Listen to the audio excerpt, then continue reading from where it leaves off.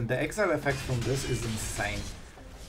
Alright, go my absolute powerhouse play. Double pain, and guys, let's enjoy the show.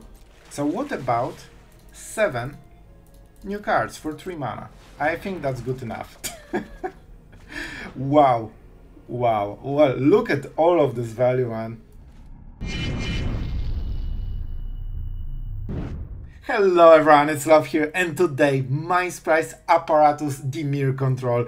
Absolute fan favorite for a very good reason. When you get this deck going, it doesn't stop. Going infinite with step in between worlds, so you can shuffle, you know, all the cards, and even though your opponent also draws cards, I mean, you get the discount from Mindsplice Apparatus, so you can use all of them probably on the same turn. And yeah, with Intimidation Campaign, you just never stop with the value, and Silver Scrutiny together with Outrageous Robbery scale infinitely with Apparatus. Don't forget, you can also use 3 steps ahead to copy Apparatus to accelerate your X cards even more. With Augury, the counters are faster, and yeah, you have enough removal to just survive. So the deck is absolutely awesome and probably the coolest way to play Dimir right now. So I hope you will enjoy. Let's go into the games, and if you want to support content like this and making some cool control decks, check out the Patreon. You get the decks earlier and you get a shout out, so cool stuff. So yeah, that's it, and enjoy the games. He needs a good follow-up or he will lose the game very quickly, because while we are super slow by being on the draw, our power level is way above him. Like, it's not even close. So if he doesn't close the game in like 4 turns, he will die, and so far he's not dealing damage he needs to do. One of the problems with aggro decks, I honestly think, oh, those bats will be super annoying. But we still have to kill this. Alright, here we go, here we go. So what do we go for this turn? I could try to steal one of the things with the heist, or just remove it from him. I think we just go for this without gift. This deals 1 damage, but hopefully we get rid of a good follow-up.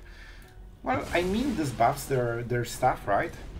So they are at full mercy of top deck. By the way, if we get the Eclipse, we win the game instantly. If we don't, it might be close. Mirex is strong, but very, very slow.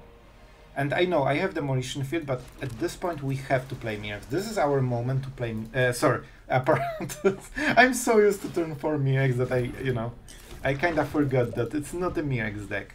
Alright, this is also important. They need something that amplifies all of this. If they hit a normal card, or especially a land, that gives us a free turn and we can start going absolutely, crazy with this deck. Alright, 4 damage. Getting close. If we're on the play, this would be way easier, but on the draw you kinda need to work for it, Alright, that's the first counter. Probably not my favorite draw of the year. So I think we go Demolition Field here. I would love to activate the Reef and start blocking. And then I can go for the throat another creature, so that's a good play. But it opens their Mirex one time, one more time. Alright, I think we have to be smart about this turn. Because we are on the verge of stabilizing fully. This is 5 damage, but we can start sweeping the board very quickly. I can already go 3 mana Scrutiny into go for the throat on this turn. And if they want to use Mirex, they can only play 2-drop. So if they throw 3-drop like Evangelist, it cannot be played together with Mirex. So maybe we don't need to use Demolition Field, it depends. But those 2 bats, after casting removal, are super strong. 5 damage. They might be attacking into the Reef right now, and it seems that they do. I think we'll try this. Pain. 1 damage. 5. I could try to hit Eclipse and then we win with this. Or we can just go here, try to block this, remove with go for the throw the bat. And that's only 4 damage on this turn. No, I honestly think we just go Silver Scrutiny. That means we don't declare blockers. We go for the throat, probably the bat, because it has flying, so the most annoying one. We have 1 counter, so Silver Scrutiny is going for 3 already. That's only for them. I like this play. It's basically kinda the same as activating Reef because of the yeah. Alright. So we know their play. Let's go for this. I should wait until the end step, but that should be kinda it. Alright, some interesting cards. Definitely not exactly what I hoped for. We need a sweeper or a remover. Alright, this is a little bit better. So they have one more. This will be 10 damage on board. That is a lot. We could 3 steps ahead, and honestly I think this is the play. We need to get something a little bit better. And we get a full discount, so it's basically 2 new cards. Sure, of course, why not? Alright, I will keep doing it until Shuffler decides I can win the game finally. Thank you, Shuffler. So we can finally win the game. I don't need to Reef here. So, what is the play? We go Eclipse. That means we probably need black mana, so we will paint down to 5. I think we go Demolition Field. They use Mirex, but we need to do it smart. Yes, alright, this is the play. So, we go Colorless. We use Demolition Field, then they Mirex, and we take black land, we play Eclipse, and we win the game. See? One draw from the merciful Shuffler, and the game is instantly won. This was really hard because of this Mirex draw. That gave them like 3 extra creatures, and also helped them activate the case, which wouldn't be the case if they had this, right? Now we go Eclipse, and we say see ya, because they lost every pressure they had. And that's the cool thing about the campaign. Even though it doesn't synergize with Mindsplice Apparatus, it helps you draw cards that synergize with Mindsplice Apparatus. We need as much mana as possible on this turn, I think.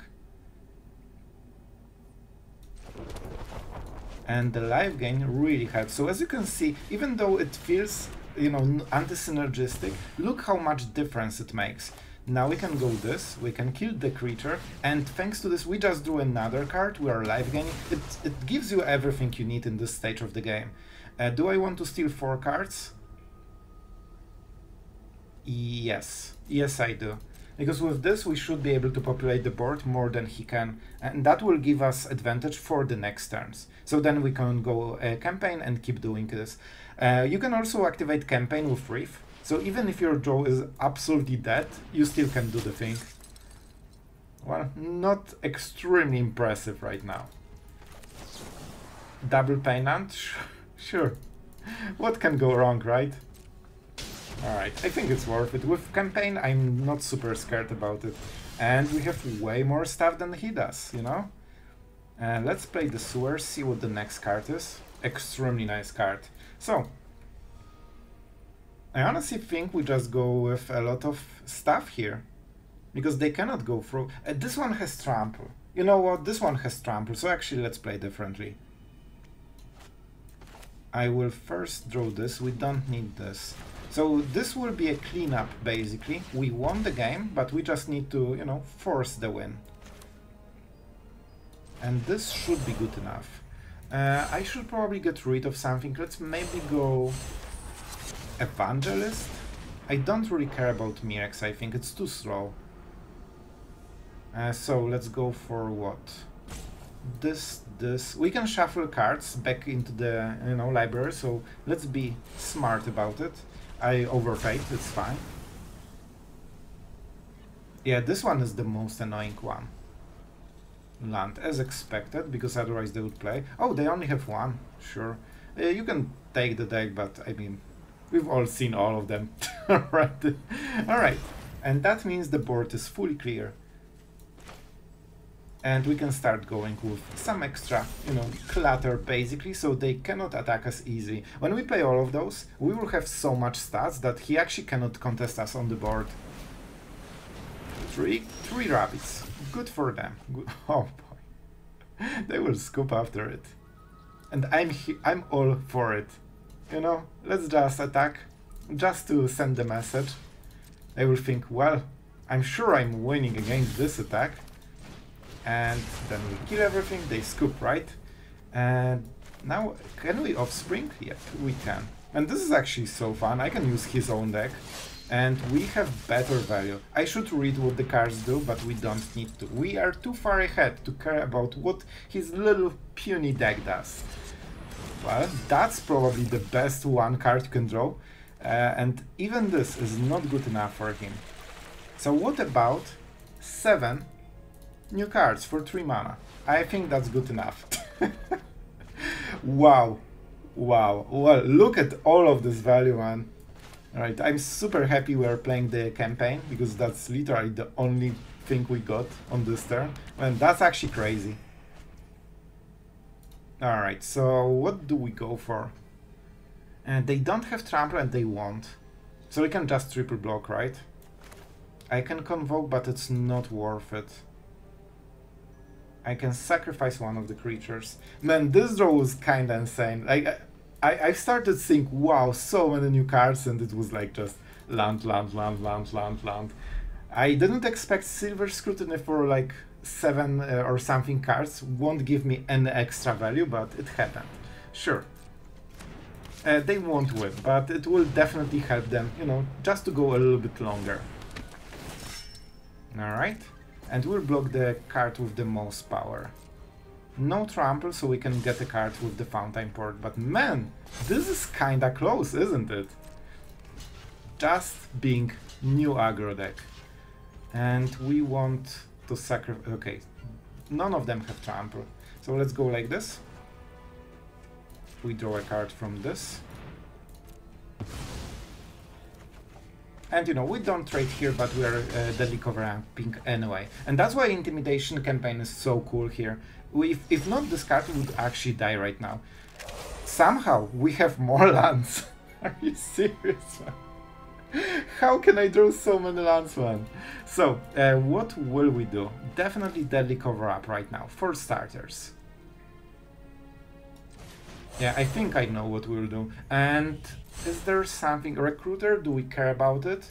Yes. Yes, we do, because that gives them haste and they don't really have access to it normally. And let's go for the Eclipse. I overpaid again, didn't I? And now we go Recruiter. Okay, everything that has no haste doesn't matter. Cool. Alright. Man, look how much work it is if your draw sucks. Like, it's so much more than it should be. And we will Demolition Field on those pain lands, so we don't need to, you know, lose any life.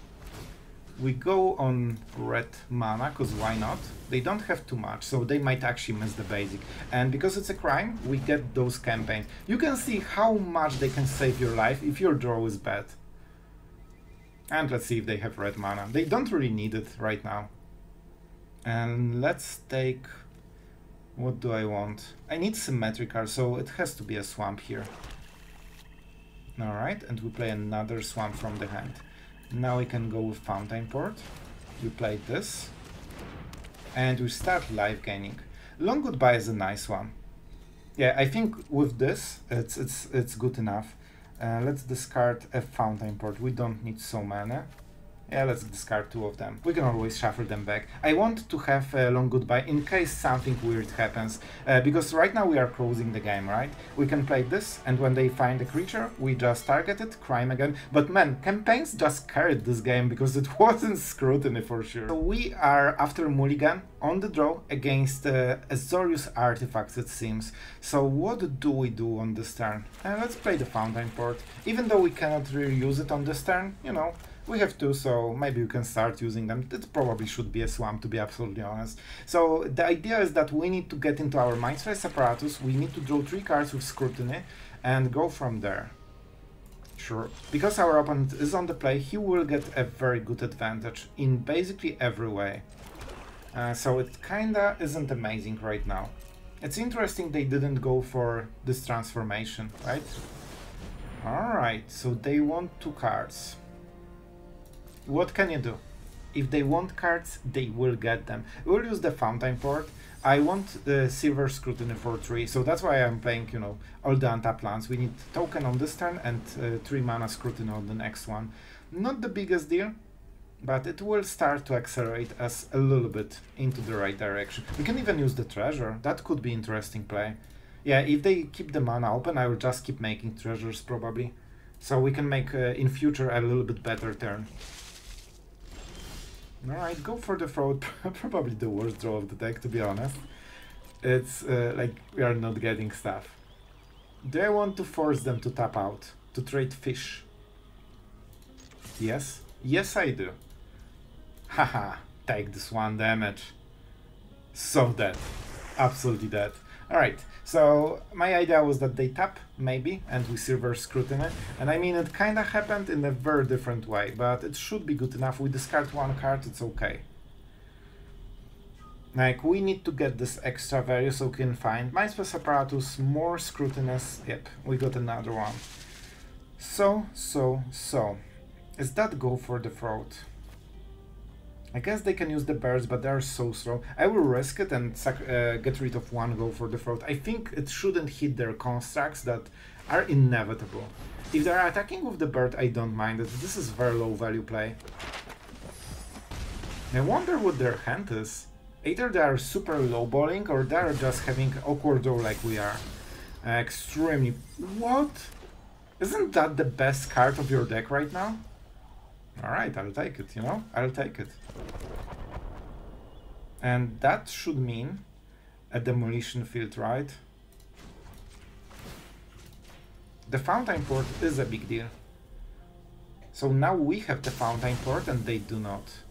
And we have mana to make more fish. And they're so cute. I really like this card one. Well, let's go for blue mana, I think. Even though we have a bit more in the hand. I think it should be fine. Alright, let's attack. Our opponent is a bit ahead in life, but it's due to the Anchorage and we can kill the next one.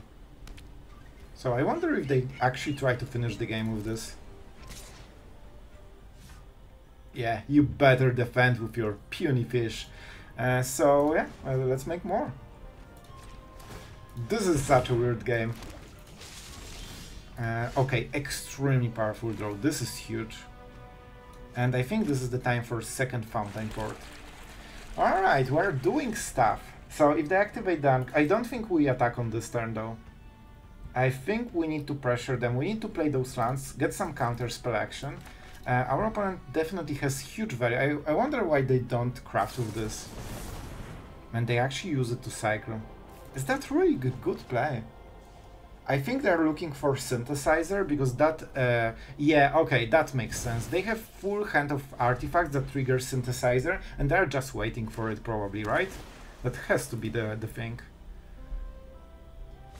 I'm not sure. I think we go Augury because I need a specific card. I don't need many cards. I just need Mindsplice Apparatus. Yep, here we go. Here we go. So this just draws cards. I don't mind it. I think it's okay. I would laugh if they -5 a fish. And even though they get the value, it's not too much, right? Let's go with the Augury, and I think we'll go for a treasure token here. Oh man, it's a good card, but not exactly what we're waiting for. And please don't, please don't. Fish or... I mean, we could start pressuring them right now. It's not nothing. This is the weirdest play ever. I should probably go for the treasure, like it's so much better, but I just cannot resist just playing a lot of fish. I'm just trying to kill my opponent with them. This is so hilarious. Oh, the control mages just fight. So we keep all the counters. Well, this will be a huge turn. I think this is where they will unload everything. Probably double Synthesizer, so let's prepare. We need a lot of blue mana for counter spells. Tapland is really good here, just because it hinders their big turn a little bit. They keep on top. Here, I told you, man, this is exactly what they're waiting for, and we just counter spells. We don't have mana, and I should start manual tapping, because the shuffler might get me. They have three steps ahead in the hand, right? Alright, sure. That's kinda smart, right? Because we won't be able to do anything here. Sure. I can still bluff that I have more. It resolves, I pay the mana. right? Alright. And they will counter with something else, right? Alright, that's huge, man. If we defended against this, they probably have more, right?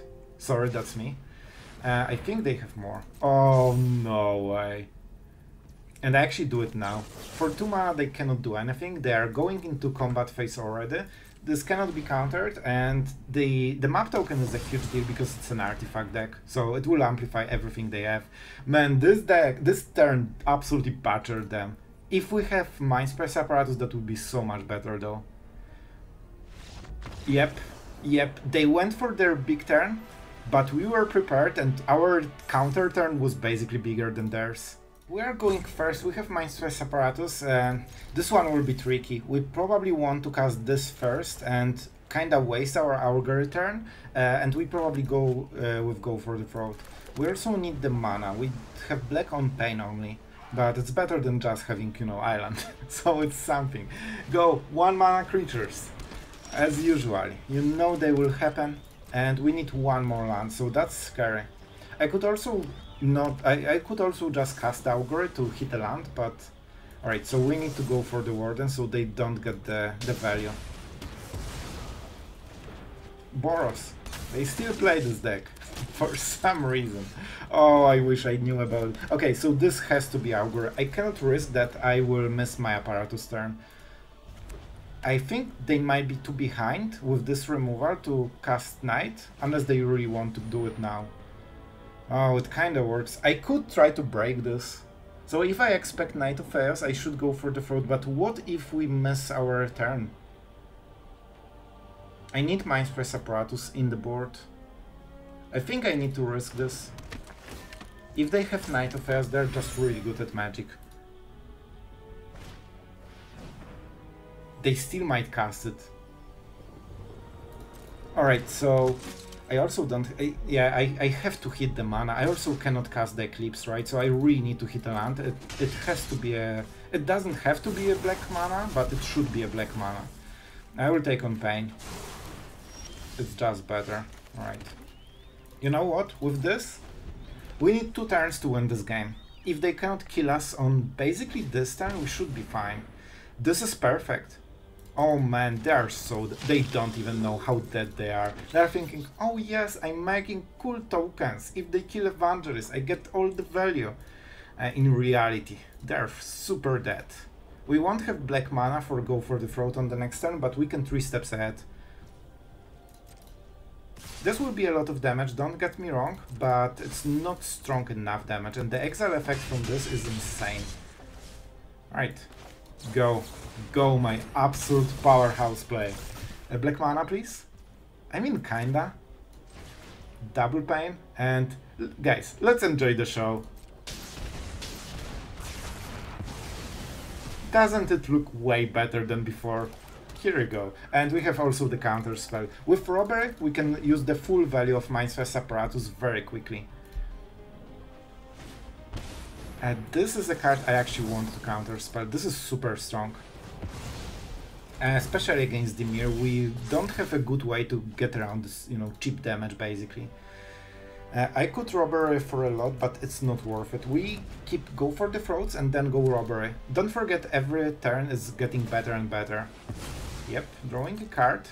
Hopefully not forcing us to waste removal, so I can cast it for full value. So we go for 5 extra cards, should be decent. Oh boy, those are some cards. The evil Dimir laugh once again. And we're actually ranking up with this one. That's it. I mean, this is kinda okay. We are on the draw and our opponent is fast and furious, as you can see. And Mulligan means that he is an aggro deck just on the rampage. And because he is on the play, his play is absolutely uncounterable. And he just lost the full tempo. They needed to play something on this turn. Right now we have removal open and we'll start to go with Augury. Normally I save it for Apparatus, but here it's super important that we get there. I think this is Sewers. It really fixes a lot of problems and I actually kinda am okay with it.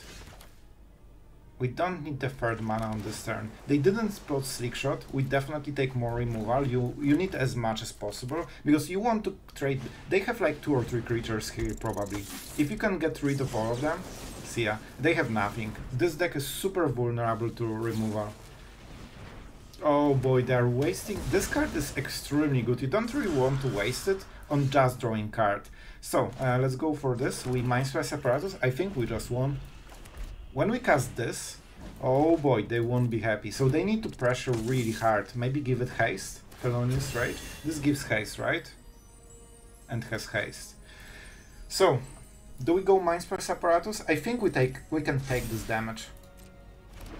I think we can take this damage this one turn. Because I really want to activate it so we can start going crazy.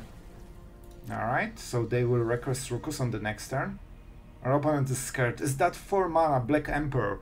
Or maybe I will just attack as I do since months. They still don't know, but we do. They will swing. I think they forgot they are playing Magic. Good job, good job. Attacking like a champion. I told you, we know what he will do. However, he doesn't know that he's against Mindsplice Apparatus, and that's already a huge deal. I get 1 mana discount, so if I play a land, I can go this into go for the throat. Yeah, let's not use the tap lands right now. I want to get juicy 2 for 1. If they're smart, they will just attack. If they aren't, they will try to go for a maximum value. So you know what will happen. And let's see, because they have more. This is probably like 2 buff spells. If we can counter this, I can go for this. It's 2 blue mana. And that's it. Right, I can only draw cards, but I cannot make a token. So do we go with it? Well, this doesn't really do anything, right? We are still removing the creature. It deals extra damage, but only 1 of the damage, right? Because the ability, the passive ability is below go for the throat, so it will never resolve whatever they have. So it's not worth a counter spell because it's just 1 damage difference. And the best case is that they draw something that matters. So then we counter it. 4 damage is okay. Alright. Listen. Alright, I think this is a great target for a counter spell. Probably their last creature as well. We don't need to pain ourselves as well. Alright. We don't need the land for sure. And this is our yep. You know that they are leaving the game. Oh boy, always feels nice to, you know, just see some monolith exploding. Especially that they really tried. They really tried. Alright guys, I think you had a great time today. I really hope. I watched the video together with you while editing and it was actually fun.